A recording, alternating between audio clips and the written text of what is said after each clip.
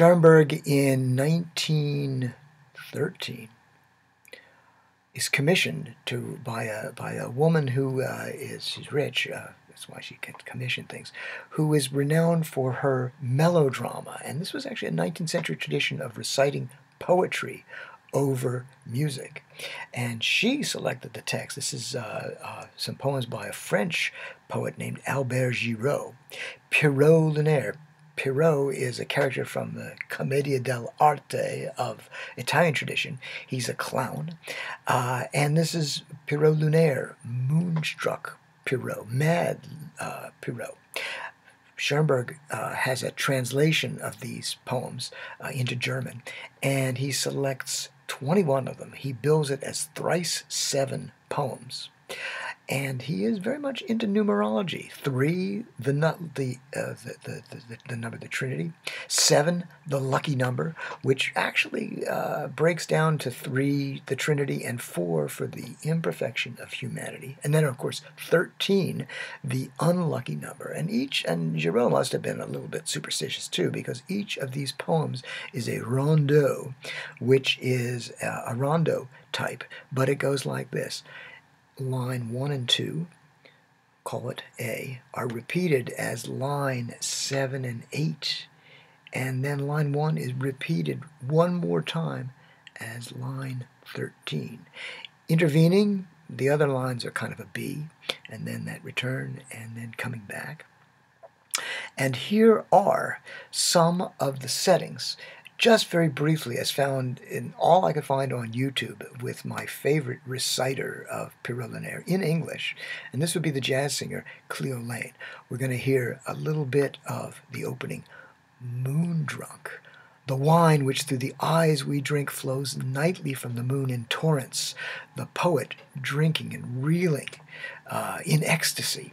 And then a little bit of the dandy, the taciturn dandy from Bergamo. The bald pate, Cassander. And in this, Pierrot takes a cranium driller and puts it in his head. And then smokes Turkish tobacco out of the pipe stem. Yeah. And a number of the poems are along these lines.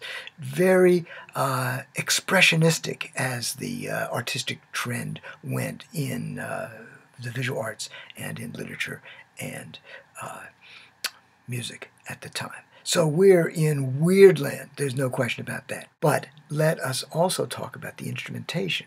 It's a mini orchestra, a chamber ensemble of flute, soprano, alto line from the clarinet. And the clarinet also doubles on bass clarinet, so that's kind of a bass line in the winds. And the flute doubles on piccolo.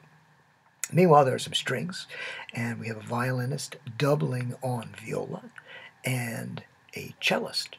And then to fill in the gaps, there's a piano. This ensemble, coming down to us as the Pierrot ensemble, has been oft used in the 20th century as one of 2 recurring new music ensembles. The wine which through the eyes we drink flows nightly from the moon in torrents, and as a springtide overflows the far and distant land.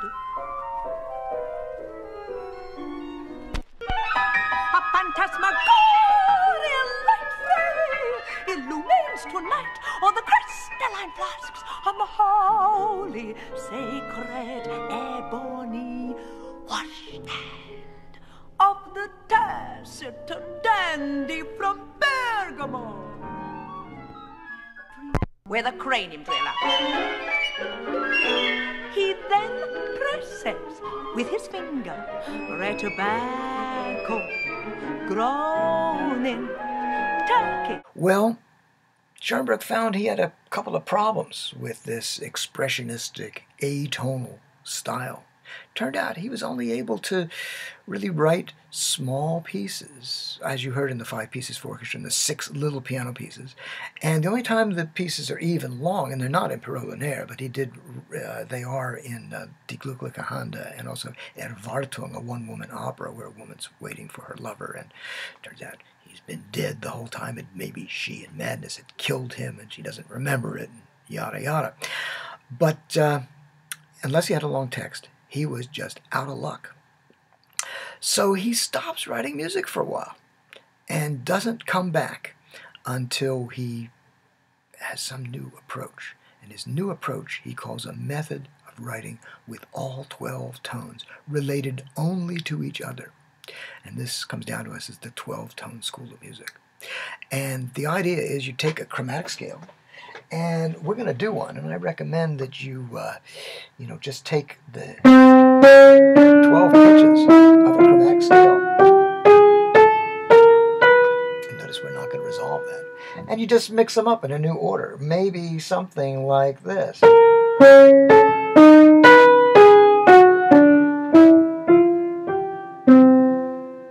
had a perfect fifth at the end. Oh well.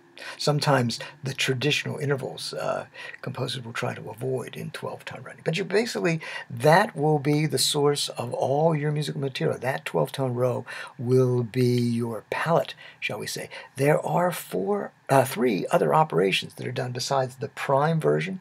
You can invert the row, which is whatever I did backwards. And I can't remember what I did. I'll take a look after this.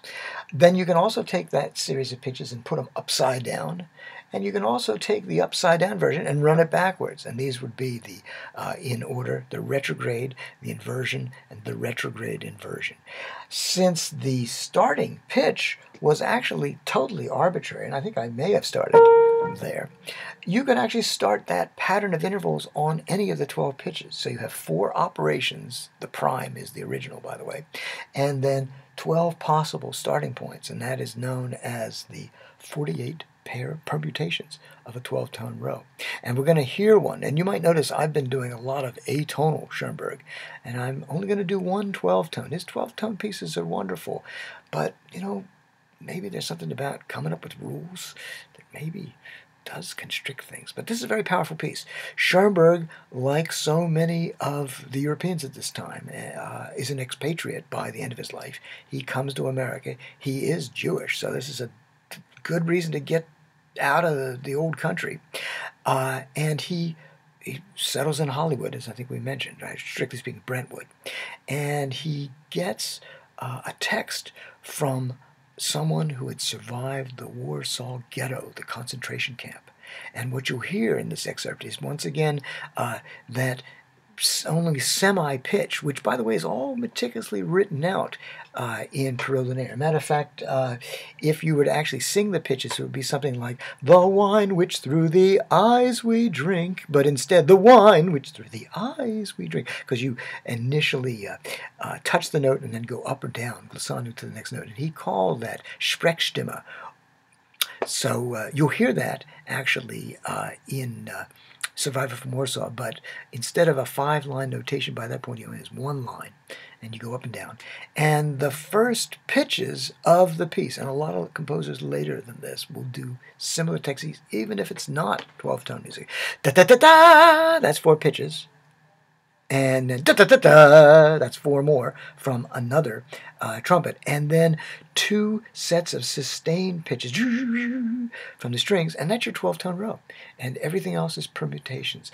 He chose a row carefully. Mine was very arbitrary, but a lot of times 12-tone composers will choose very carefully. And he found a row that would also manifest an old Hebrew chant, the Shema Yisrael. Hear, O Israel, the Lord your God is one God.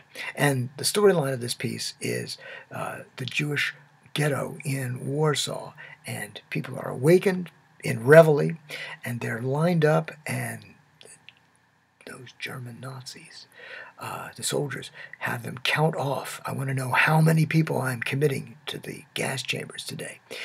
And these poor folks, the only defiance they can show is a verbal singing defiance as they march off singing the Shema Yisrael.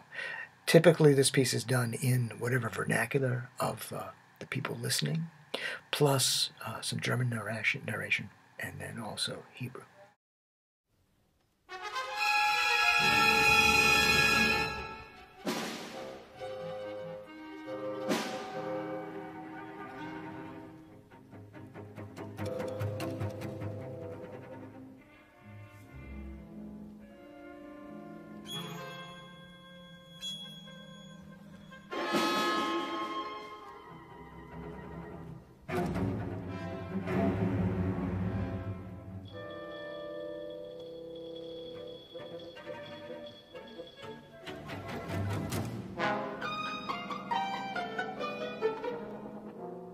I cannot remember everything. I must have been unconscious most of the time.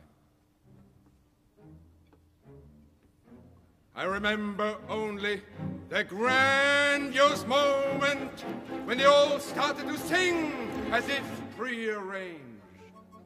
The old prayer they had neglected for so many years. The forgotten creed.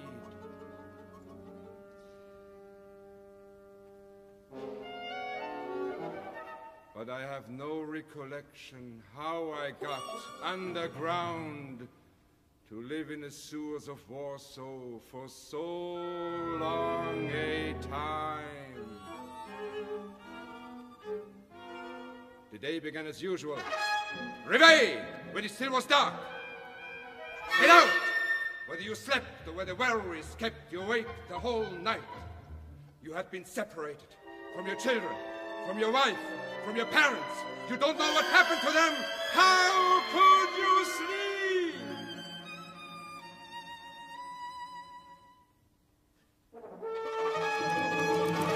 The trumpets again! Get out!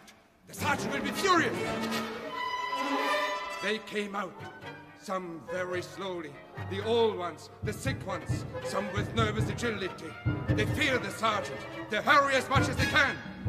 In vain. Much too much noise, much too much commotion, and not fast enough. The Feldwebel shouts, Achtung! Stillgestanden! Na jetzt mal!